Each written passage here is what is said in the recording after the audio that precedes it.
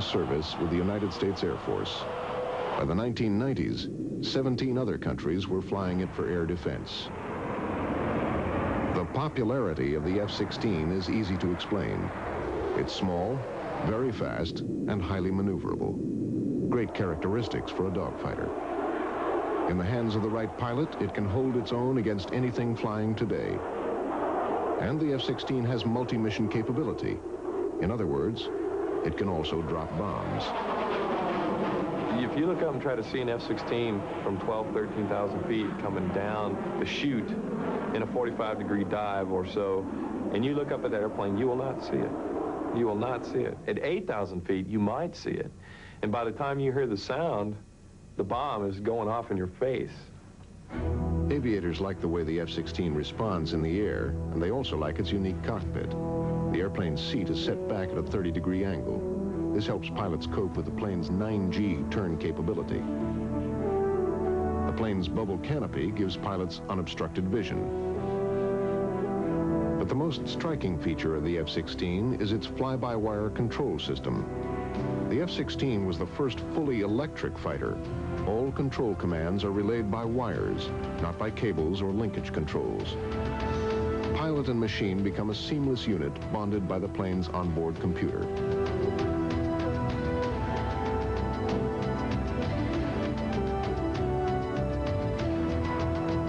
The F-16's APG-68 radar gives pilots a clear picture of air and ground threats. When the Falcon is in dogfighting mode, it can fire its two wingtip-mounted AIM-9 Sidewinder missiles, as well as Sparrow and AMRAAM missiles.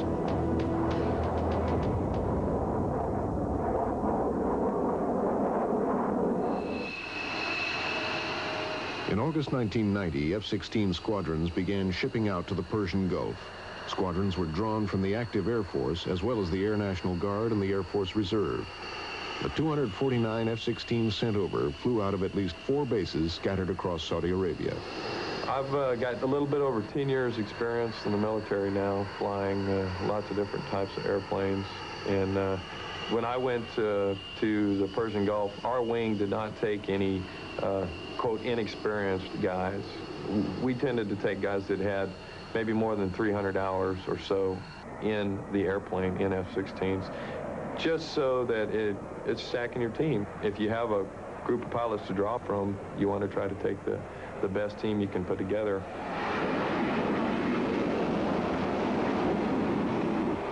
In the Gulf War, America's team included men and women. For Air Force personnel, female crew chiefs and tanker pilots were nothing new. But for some members of the coalition, particularly the Saudis, the sight of women working alongside men on the flight line was alarming.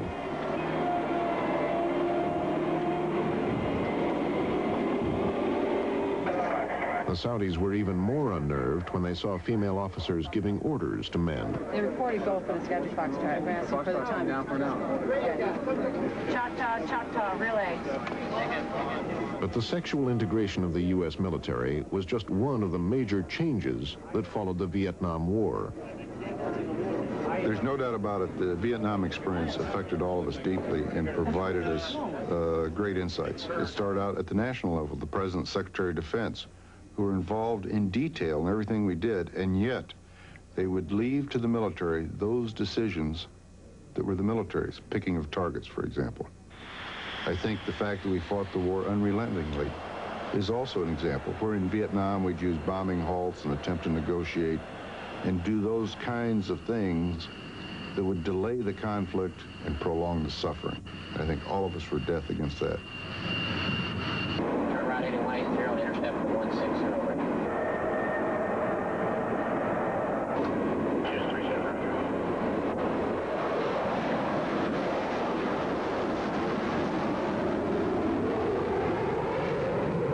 Okay, F-16 on top. Roger that. Tally ho. Boom. 190. My first day in combat, shoot, yeah, I was nervous. And I concentrated a lot more than I normally do. My head was on a swivel the whole time, looking around to see what was going on, make sure nobody was going to shoot me. But I remember coming back off the target, once I got over the adrenaline rush, going, that wasn't so bad. I think I can do that again.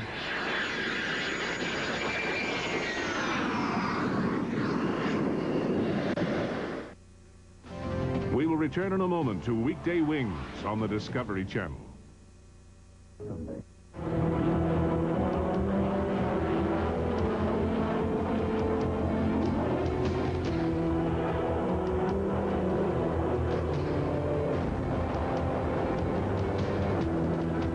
During January and February 1991, American F-16s bombed Iraqi military facilities, tanks, airfields, chemical factories, and supply lines.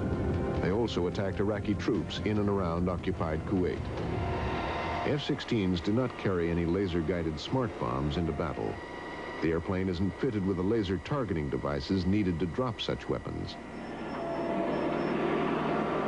Because their primary targets were military positions in the desert, F-16s usually dropped cluster bomb units and 2,000-pound gravity bombs, weapons with no built-in guidance systems.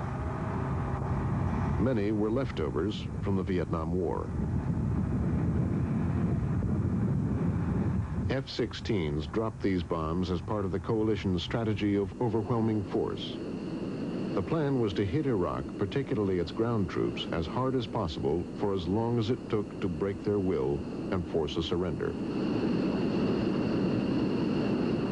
When bombing, F-16 pilots activate the continuously computing impact point ordnance aiming system, a device that takes much of the inaccuracy out of dumb bomb delivery. A computer calculates airspeed, bomb weight, distance to target, and other factors, so when bombs are dropped, they have a high PK, or probability of kill.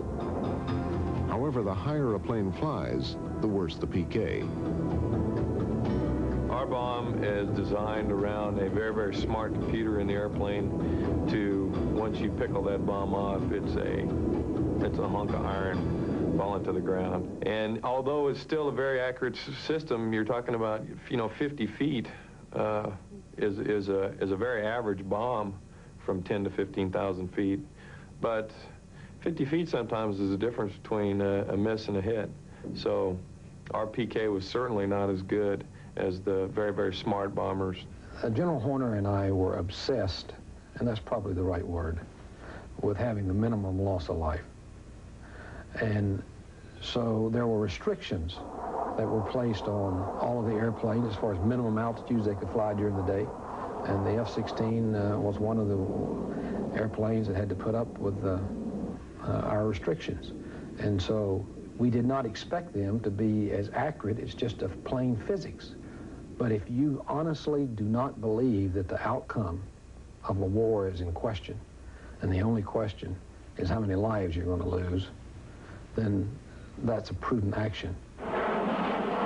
F-16s and many other coalition planes were restricted to medium altitudes because of Iraq's Vietnam-style tactic of spraying the sky with bullets and surface-to-air missiles.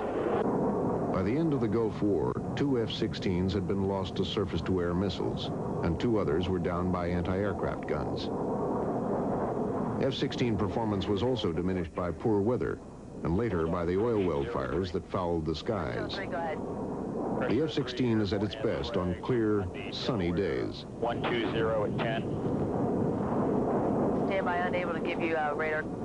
There's a 10,000-foot layer, kind of a scud layer, where the sand would come up off the desert. The sand there is more like a talcum powder than the sand we know in our sandboxes. So, any kind of wind picked up, it'd come up in the atmosphere. So there's always about 10,000 feet, some type of restriction there and below.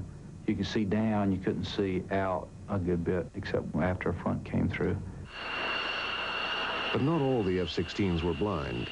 72 flew with lantern navigation pods containing terrain-following radar and a forward-looking infrared sensor.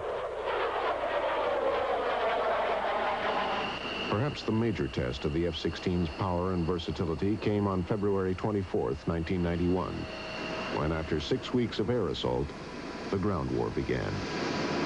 During the last part of the war, just before and when the Army came in, the sense of urgency of the target sets became more real, because now they're going to be risking their lives.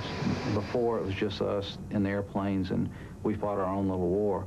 But when you added the Army in, now we knew somebody else was involved that we had to help, which now the urgency of whether getting to your target, taking out exactly the target that they want you to take out, became a real player.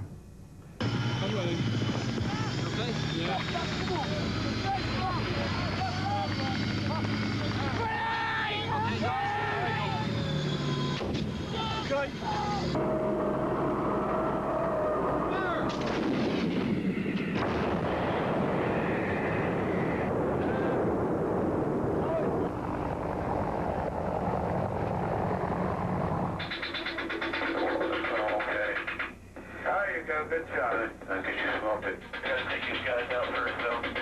Okay. To support the ground troops, F-16s began flying forward air control missions in enemy areas designated as kill boxes.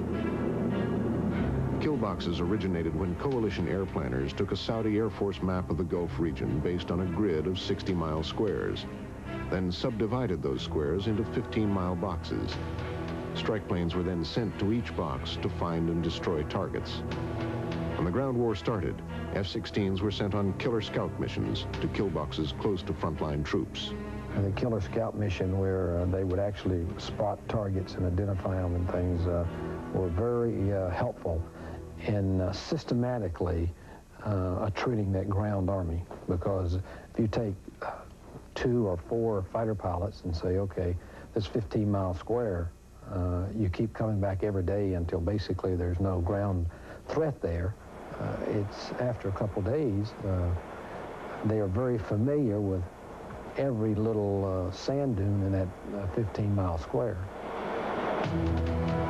F-16s flying killer scout missions were frequent visitors to airborne tankers.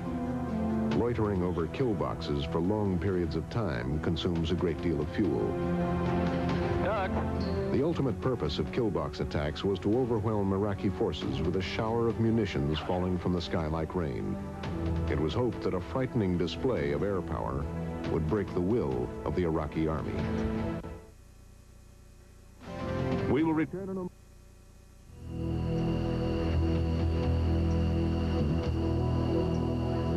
Throughout the Gulf War, F-16s attacked soldiers of the Iraqi army and the elite Republican Guard. Studies have shown that when a military unit, no matter how capable or motivated, drops beneath the 50% combat strength level, it becomes all but useless. The coalition hoped that constant air attacks would cause so many desertions, surrenders, wounds, and deaths in the Iraqi ranks that its entire frontline force would fall below the 50% mark.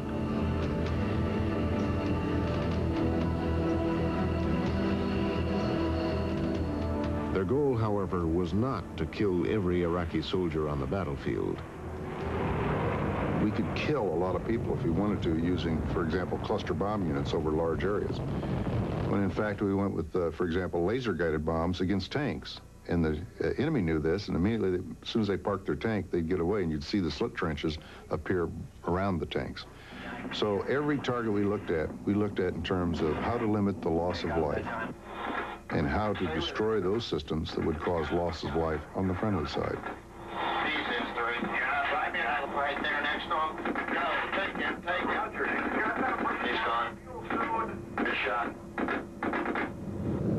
Tanks were key targets for F-16s, Apache gunships, and A-10s.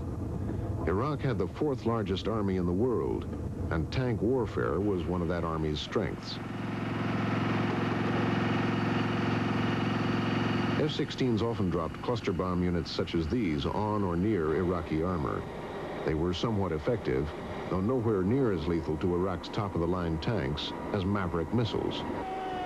When the ground war began and tank killing became priority 1, Maverick was the F-16 pilot's weapon of choice.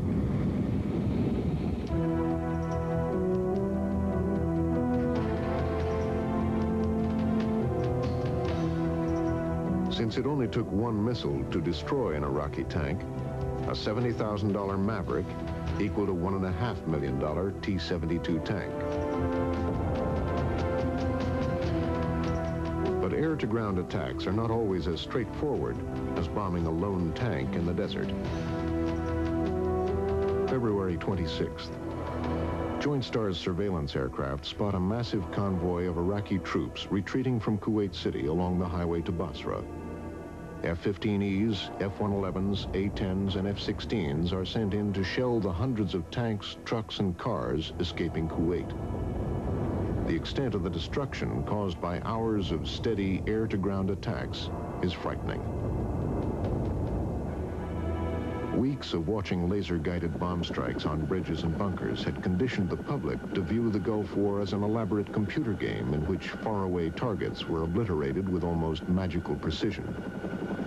The attack on the road to Basra brought the reality of war and the deadly potential of airplanes back into perspective. There was nothing clean about this attack, and the fact that coalition airplanes had launched a full-force assault on a retreating army raised troubling moral questions back in the United States. Should the coalition have allowed the Iraqi army to retreat unmolested? Was air power misused? I was amazed at a question one newsman asked about when we attacked the retreating forces. They said, wasn't that extreme violence? I believe that was the term used. I think that misses the point. War is extreme violence. And the way to halt the suffering is to get the war over as quickly and decisively as you possibly can. If you're going to enter into this adventure where you take human life and lose human life, you have a moral obligation to get it over as quickly as possible. This is the A-10 Thunderbolt II, better known as the Warthog. In an age of stealth fighters and smart bombs, the A-10 is a primitive airplane. It is neither fast, nor elegant, nor state-of-the-art. Okay, I'm in from the southwest, ops check 3.8. I'm setting up the bombs. Copy, you're gonna get one pass at it. Copy that. A-10s were the most vulnerable combat planes in the Gulf, but they were deadly efficient at their mission, destroying enemy tanks. Very nice shot.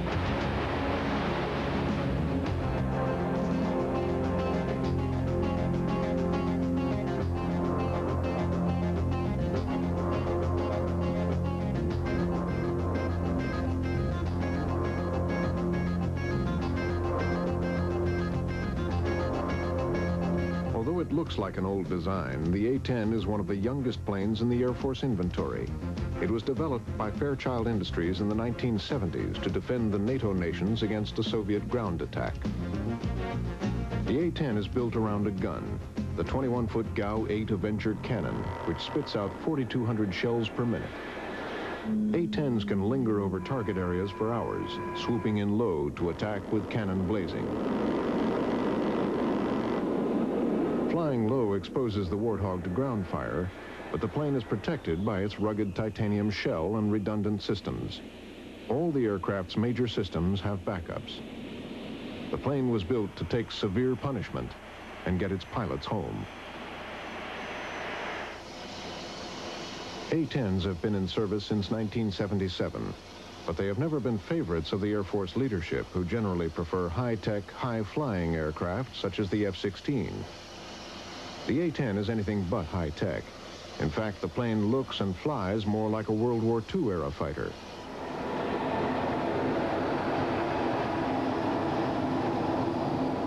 Warthogs are flown by stick and rudder controls, not by onboard computers. Though they carry some advanced systems, A-10 cockpits are still dominated by old-fashioned dials and gauges. This lack of sophistication can be an advantage. A-10s are far less expensive than F-16s, and they take punishment their supersonic cousins would have difficulty surviving. But as the 1980s ended, the A-10 seemed destined for the scrap heap. The collapse of the Eastern Bloc made the possibility of fighting a ground war in Europe remote. A-10s were scattered among a few Air Force units, the Air Force Reserve and the Air National Guard. Flying the A-10 for over 10 years now, we had practiced with the Eastern Europe scenario, flying against Eastern Bloc countries, low altitude type of scenarios, working close with the Army, doing the type of things, air to ground, close air support. However, in the Persian Gulf, it was all totally different. In a low, medium-intensity conflict, we jacked up our altitude to stay away from the AAA. We were mostly worried about the ground threat. The Gulf War thrust the Warthog into frontline combat. But it was rumored that the Air Force hadn't wanted to send the A-10s over at all because they feared the slow-flying planes would be easy prey for Iraqi anti-aircraft guns. On January 17th, 1991, A-10s were among the 668 coalition aircraft that took to the air for the first massive assault of the Gulf War. Missions were long, and pilots were taxed to their mental and physical limits. I flew 3 missions on the first day, a total of about 8 hours of flying time and about 12 hours in the cockpit. When you came back from a mission, you didn't even get out. You hot pit refueled as you sat there with engines running, going over with the intel people on what you did, where you went, and how it all worked out. They gave you current intel, and then you moved over to another slot where they put the bombs and guns on board. Basically, as 12 hours in the cockpit doesn't really, we train for it, but you're really not, it's never comfortable in a single-seat cockpit with an injection seat. However, we've done it before, and you can do it over and over. It's, by the end of the day, they actually have to help you out of the cockpit. A-10s were in constant danger of attack from Iraqi surface-to-air missiles. To stop the SAMs, F-4G Wild Weasels were sent in with radar-seeking missiles. With their radar neutralized, Iraqi soldiers fired blindly at aircraft noise. But the A-10 is relatively quiet. So quiet, the Iraqis called it the silent gun. 9 times out of 10, as you're rolling in on a target, you're concentrating so much on the bombing run that you really can't think about the AAA. If you do, you're going to have a lousy pass. You're usually hearing it from your wingmen saying they're shooting you up pretty good. AAA, you better start moving. You pull off into the cloud, hopefully that they're only going with a visual type of shot at you. But yeah, we've seen it all, and they said that you only see probably about 30 to 40% of the AAA fired at you. So that's just with the tracers and the rounds that are blowing up around you. The rest of the stuff you never see. Got a good Maverick lock. Okay, you sure there's something in there? Okay, fire. Okay, fire. I'm off left.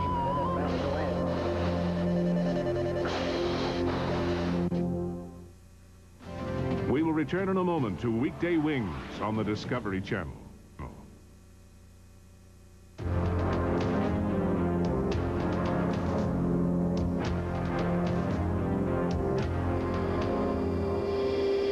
He's not moving. He's gonna live. What are you? You look dead. What are you? You look like something. Okay. You don't think that there's 3 guys in that tank that you just put a Maverick. You think, well, you know, that was just a tank. And I think you depersonalize it yourself. If you didn't, it's sort of like knowing that people are out there shooting at you.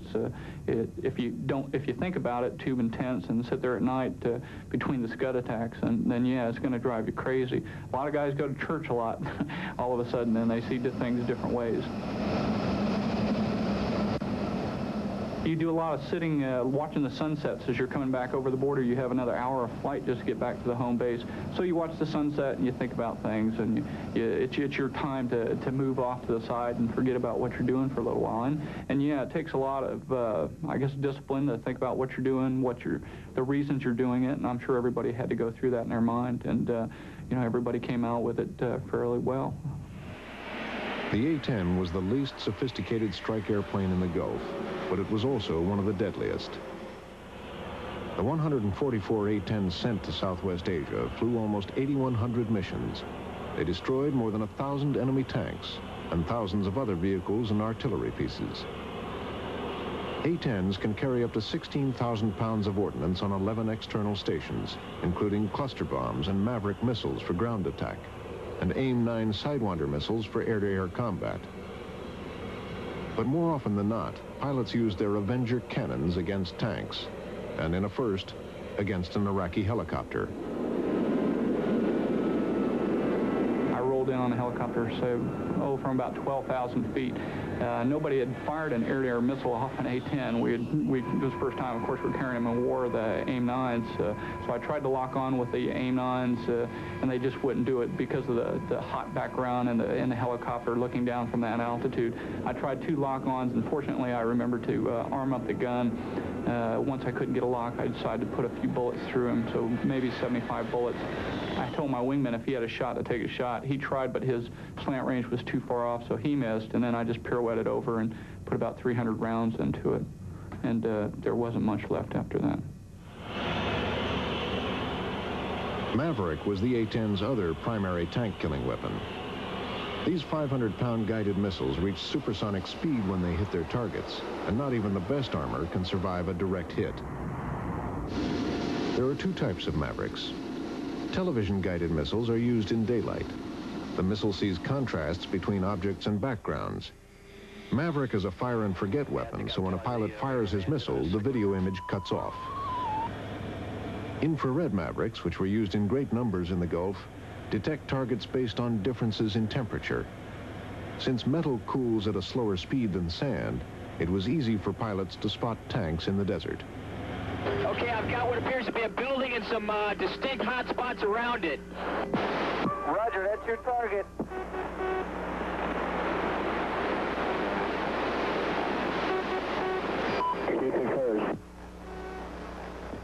Okay, he said north. Target area should be.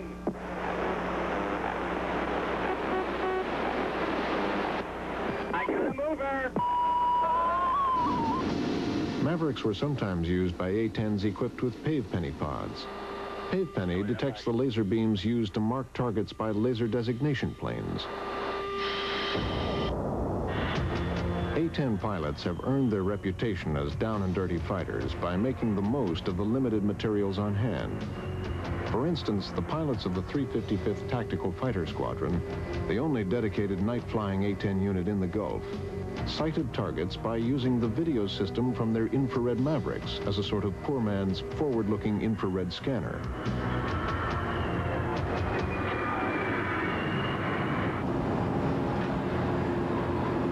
The night fighters also employed the primitive but effective tactic of dropping flares over their targets. A-10 pilots sometimes wore night vision goggles and sighted targets through regular binoculars.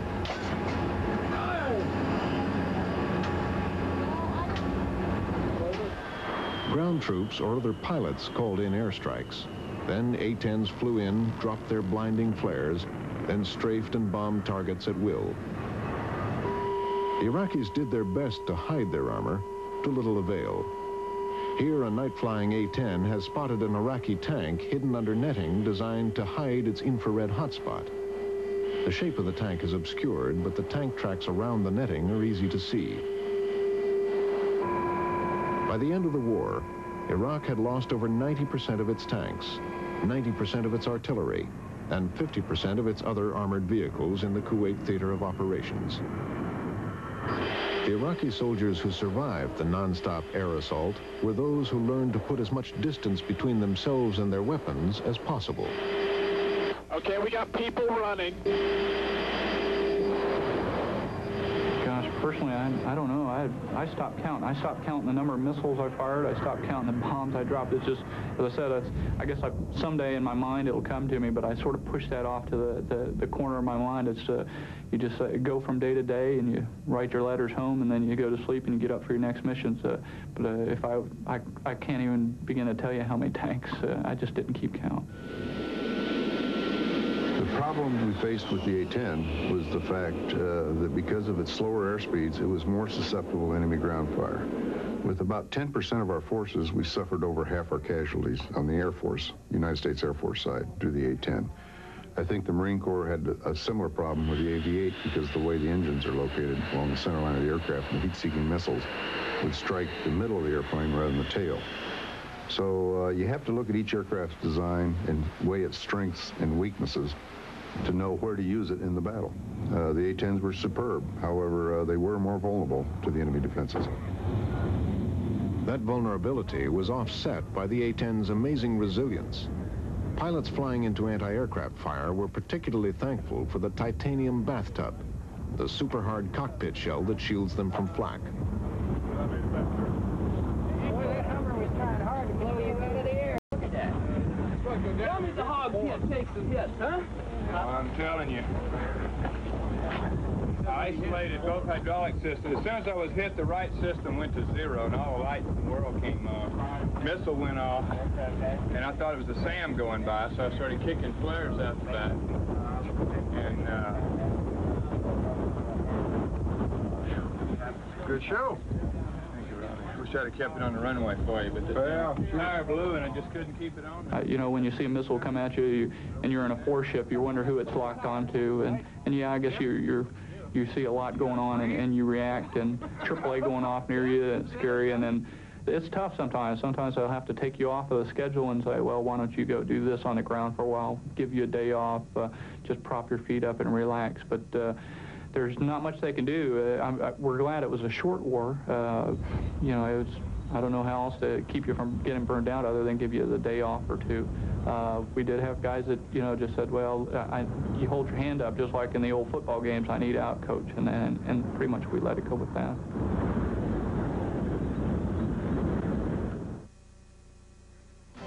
We will return in a moment to Weekday Wings on... A-10s work near, but generally not directly alongside advancing Army units. Low-level search and destroy missions were handled primarily by the Army's fearsome Apache gunships.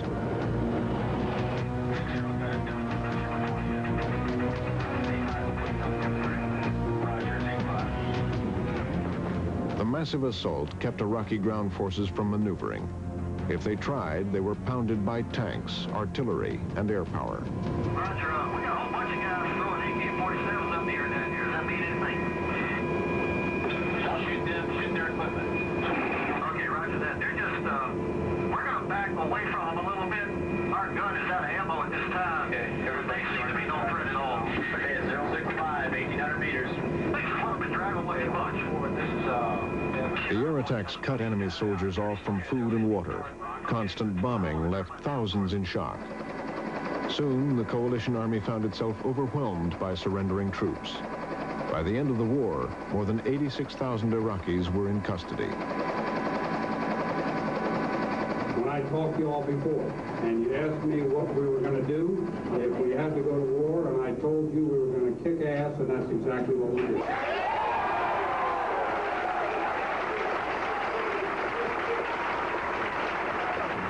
General H. Norman Schwarzkopf, commander of coalition forces, expected the ground phase of the war would last 3 weeks.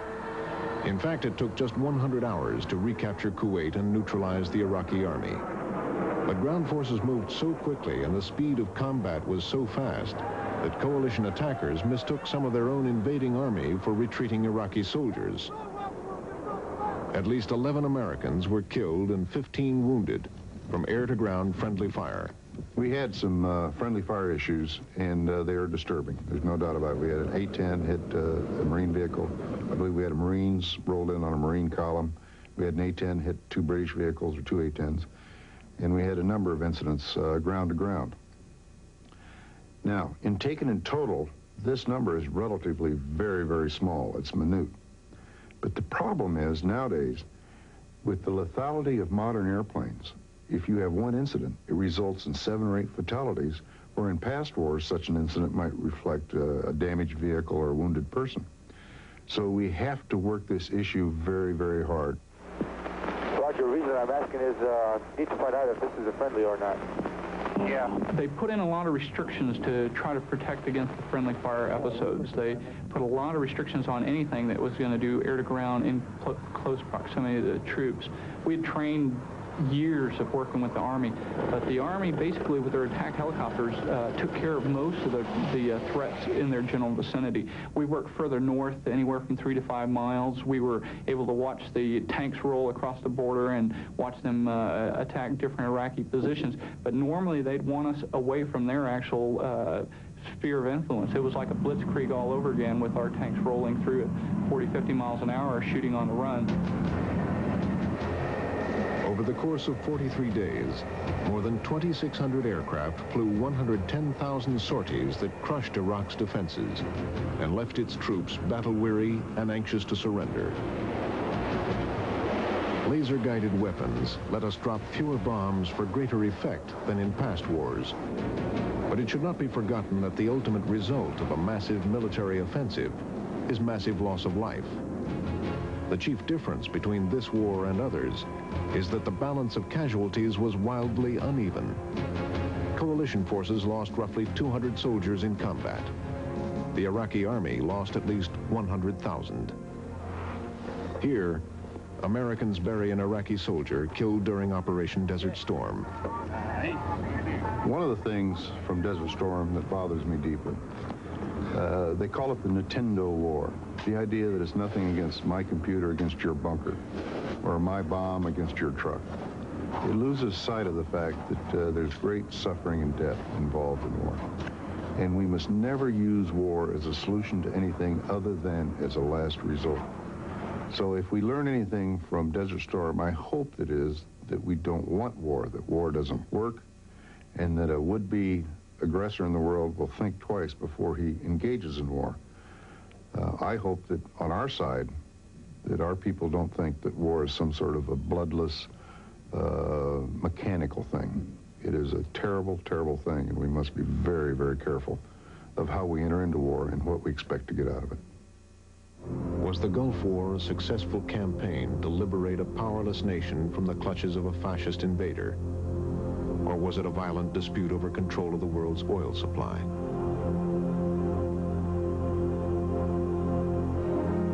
Was the war a watershed event that saw the United Nations act as one to tame a powerful rogue state?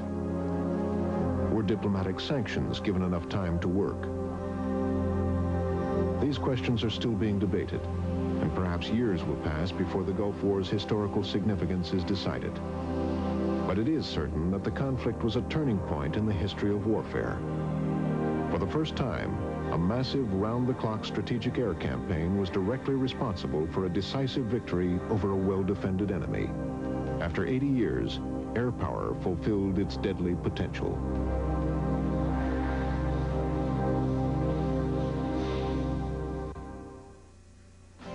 We will return in a moment to Weekday Wings on the Discovery Channel. We now return to Weekday Wings on the Discovery Channel. Hey, Vinny, give me a quick rep on that tank. You can tell we've got just a high-tech to figure out how much gas we got. We go beat on it with our knuckles. Fuel flow at 140 gallons. Now, just depends on what happens. The Strategic Air Command deployed 256 KC-135 tankers and 46 KC-10 tankers during the Gulf War. Tankers are flying gas stations. Air refueling gives gas-guzzling fighters and bombers the ability to stay in the air. This was crucial in the Gulf War, where some strike aircraft had to fly 1,000 miles to their targets, then 1,000 miles home again. Every aircraft from every service, as well as many coalition planes, used U.S. Air Force tankers.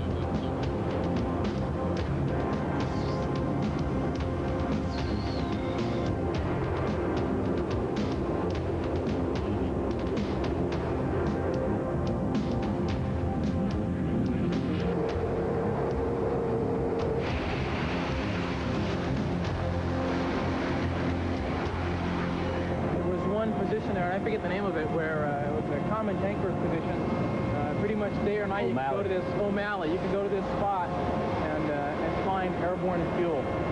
Go there, top off, bring it back to the ship, and basically have a lot of gas airborne for returning strikers. The KC-10 extender first flew in 1980. The Air Force has 59 in its inventory.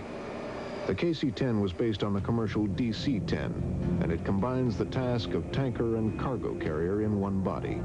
It can service all U.S. military aircraft and many NATO planes.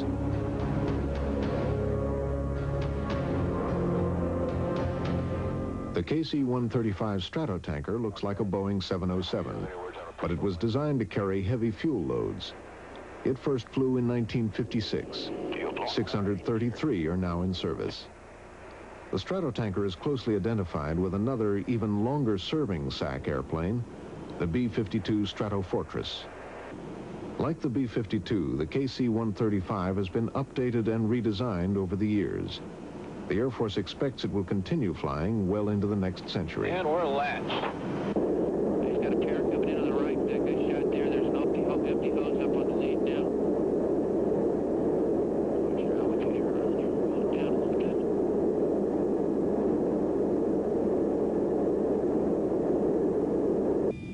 One common problem most military pilots have faced is the phenomenon of vertigo.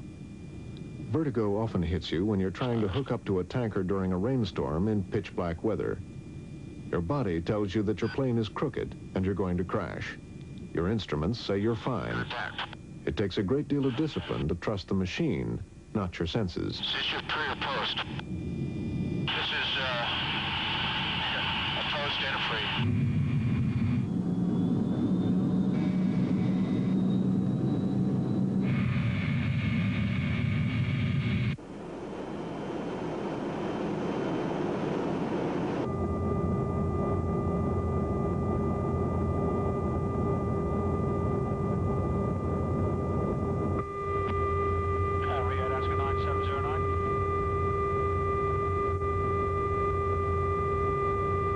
Refueling gets to be second nature. Every guy that flew fighters over there probably did 200 plus hookups during the war. We met tankers about 70 miles from our departure point, and we refueled with the tankers all the way down through the Gulf and into our destination over in the Emirates. But shoot, 10, maybe 8 refuelings, quite a few. Especially when you load up the A6 with 10,000 pounds of ordnance, 10 1,000-pound bombs. There's a lot of drag out there, and you can suck down an enormous amount of gas. And it was always a little comforting to know that there was a tanker up there and you could hit it once you came out of bad guy country.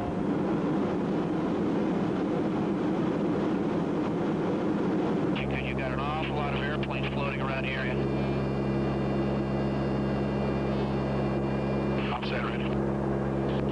How do they know which one goes first? You know, the unsung heroes in this war are the tankers, because they fill the skies of Saudi Arabia and Iraq, and I might add Iraq. Yes, there were tankers over Iraq refueling fighters and bombers.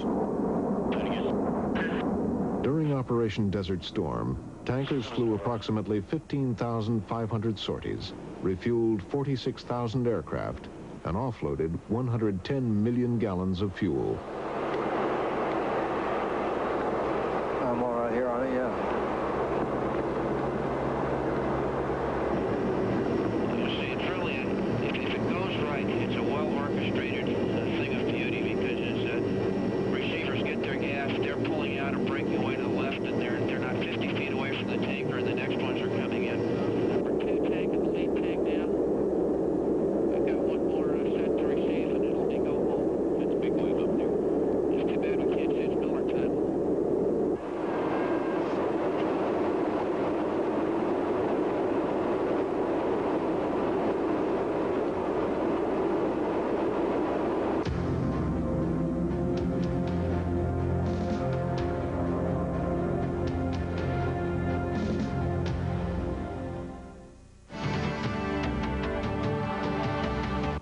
Coming up, it's the ultimate do-it-yourself show. Learn the tricks of the trade. Professional home repair made easy on Gimme Shelter.